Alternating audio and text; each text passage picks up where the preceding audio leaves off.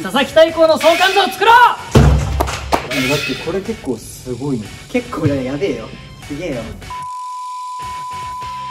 どこでだからさ、知り合っていい。いつかね共演とかできたらね、とんでもないよね。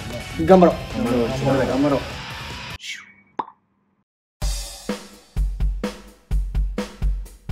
どうもー、セブンメン侍でーす。よいしょ。さて今回やるのはね、もうねホワイトボードありますから、もうお察しの通り相関図シリーズ第4弾佐々木大光の相関図を作ろう。あんまそんな何のことする。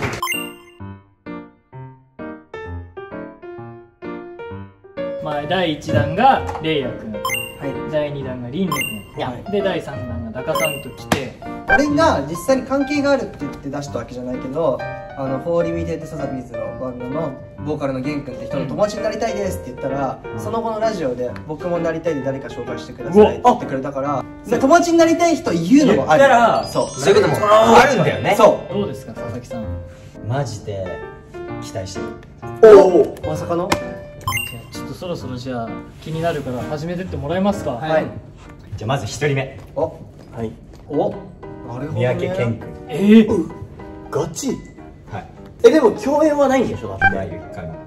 なんのつながりない。プライベートでお会いしてご挨拶させていただいてから、よくもう仕事で会ったら何してんだ。あとはあとだって。坂本昌之。今ね坂本君がやってる番組に僕たちが出させていただいてるんですけど、お世話になってます。20歳の誕生日の前日にグラスをいただいて、おしゃんなね、おしゃんなグラスもらったね。いただいて、マジ？そう、TOKIO とかさ、V6 とかいたり KinKiKids とかいったあそこの世代の方たちから誕生日プレゼントをその入所する前にもらうなんて思ってもなかった。テレビの人だもんね。それもそうだよ。いや、そうだよね。思ってくださってるっていうのがもう嬉しいよね。マジで嬉しかったね。まさかね V6 のメンバーからお二人も交流があるってなかなかないでしょ。そうね。いやいや、来たよ。パイセンです、パイセン。じゃあまずセクシーさんに勝利くん、佐藤勝利くん。まあ昔からね、もう勝利くんはマジでお兄ちゃん。仲いいよね、本当に。何でもしてくれる。きっかけはビートルズが勝利くん大好きで、俺もビートルズ好きだったから、それで話があって、あとバンドとかも好きだからさ、でなんか楽屋来てって言われて、でそっから勝利くんの本番中は中の期間ずっと楽屋に勝利くんいて、あとなんか体調崩したら病院とか予約してくれるの。予約してくれるの？紹介してくれるじゃなくて紹介してくれて、じゃあ俺予約取ってくよって優しい。予約取ってくれたりとかで、隣のジェシー君は？ジェシー君も結構長いですね。ジェシー君のつながりいつかはりね知らない。ジェシー君、ジュリ君が少年たちで、そこか。でコーチ君がスクール革命で1日いないから、なんかライフルでジャニーさんがそれはなんか一人でもかけるの嫌だっつって、君ちょっと今から稽古場行くよっつって。めっちゃ緊張したでしょ当時。そう。ずっと練習してた。そうだ、それなんかちょっと当時話題になってたよね。話題になってた、これは。マジで。だってストーンズさんのところに一人ジュニアが入るって中学生とか？中学生、中3とかじゃん。ギリ中3とかの年で。衝撃だったもんな。衝撃だったよね。めっちゃ衝撃だった。怖かったけど超優しかった。よかったね。でそっからなんか誘ってくれるようになって、ジェシー君で服買いに行ったり、あとダーツしに行ったり。ダーツ。おしゃれな遊び方してるな。あ、これもジェシー君から。うわ、そうだよね。服？そうなんだ。俺ね、ジュリ君がね、いつから仲良くなったかちょっとねわかんない。思い出せない。でもなんか袖動画でちょいちょい喋ってるイメージはあって、ラップとかをいい曲あるよとか教えてくれてたりとかして。そうなんだ。そうそうそう。でもその横だってもうキンプリさんからもう勢ぞろいじゃん。まあ高橋君はもうちょっとこの赤線引いてるじゃん。これはもうだって尊敬の意味は尊敬してる先輩ですから。高橋海人君をテレビで見てなかったら俺ここに入ろうって思って。そうだよね。もともとダンスコンテストとかで見ていった存在だったの。うわかっけえって、あのグループ。カイトがジャニーズに入る前からカイトのこと知ってた。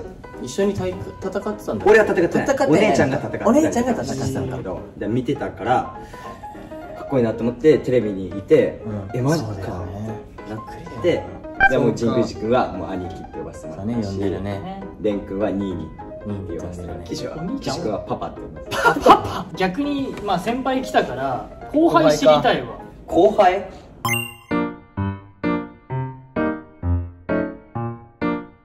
はい、後輩ちゃんです。みんなわかんのはさ、大東くんじゃない。大光がまださ、稽古場にいんのにさ、鍵渡してさ、先に家入れてるくらいの、もう信頼しすぎる。衝撃だったよ。家先入れて何してんだ。そう、家で待っててって鍵渡すのなかなか。あの後もだって2時間ぐらいうちら残ってたわけじゃん。あいつね、意外に人ん家来たらくつろぐタイプ。でも嬉しくないそれ。それ嬉しいよね。関係性があるってことだもんね。で、岡橋君はドラムやってる。あ、そうなの。ドラムが好き。あ、そうなんだ。知らなかったそれ。で、なんかすごいアイランドの時に終わったらみんなさ階段上がってたまり下がっていくじゃん、たまるじゃん。あそこなんかすごい抱きついてくるの。慕ってくれてる。で、滝本も大東と同じぐらい仲いい。ね、仲いいよね。もうね、俺滝本の家族とすごい仲いい。もうそこまで行ったの？そこまで侵入してんだ。お父さんとお母さんと滝本のお姉ちゃんが俺に誕生日プレゼントを。そうね、お姉ちゃんと仲いいの。そこは下外国人の方は友人、どちら様ですか？鈴木友人ね。友人ね。少年忍者。友人も仲いいよね。友人。でも服とかあげてたよね、確か。あげてた。もういらなくなったやつだから。でも一回レイヤにもらったアロハシャツみたいな黒いやつを友人になんか渡しちゃって。ふざけんなよ。あ、それ回収してたね。ごめん、返してくれる。あいつ一番来そうなのにあれ。そうそうそうそう。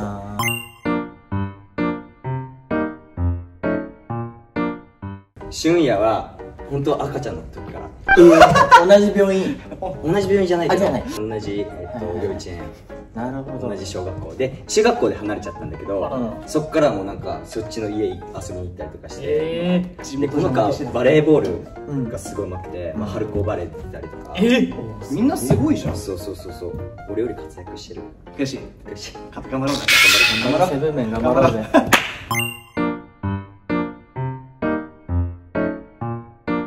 ここまでは予想通りというか、まあ、ジャニーズの人も多かったけど、ジャニーズ界で誰かね、やっぱ欲しいよね。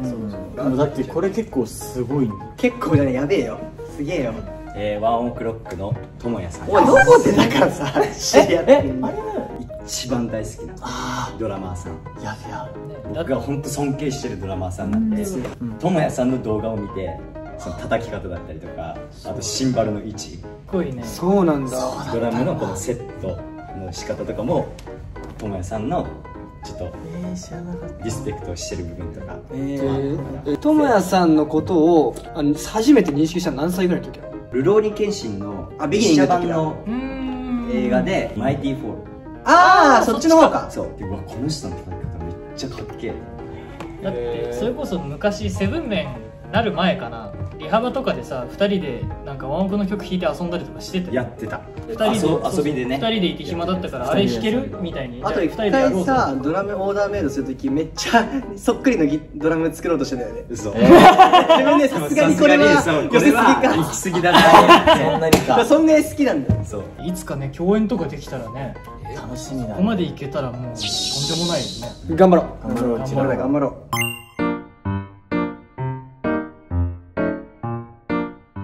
ちょっと順番に説明していただいて。柴啓太、天野朝日、樋口匠、川越亮。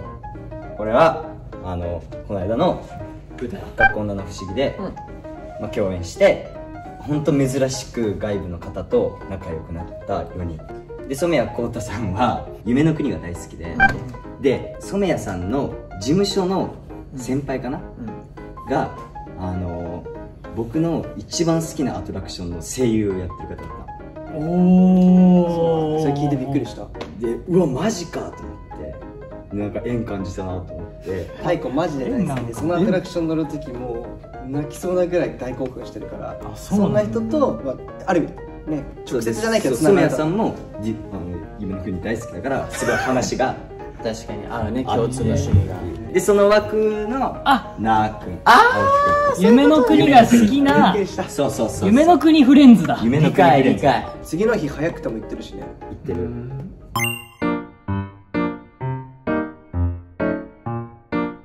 うわー出てきた。何オッケー。あ、かけましたか。一緒。はい仲良くなりたい。すごい個性がすんごいカタカナこんな多いことなかなかないけど。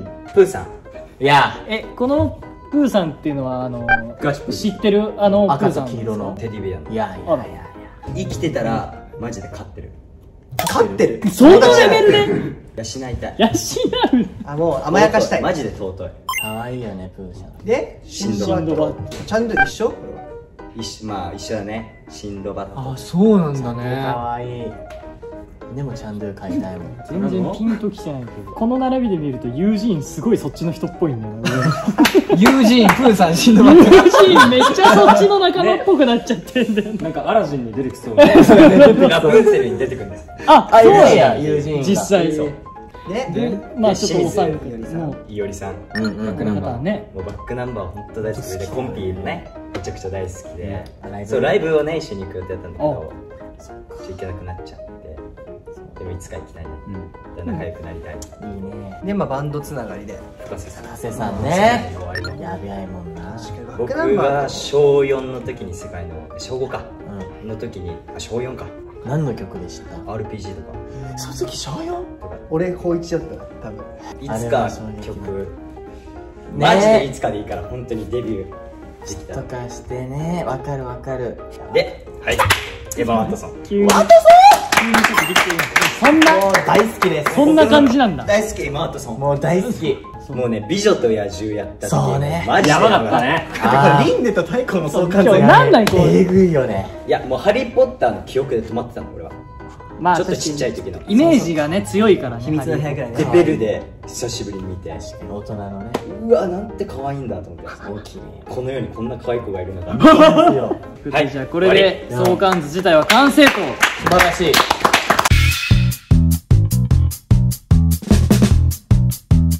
清水いおりさん、深瀬さん、エマ・ワトソンさんぜひ僕と仲良くなってください。お願いします。英語でも一応言っていいから大丈夫です。ハローエマ・ワトソン。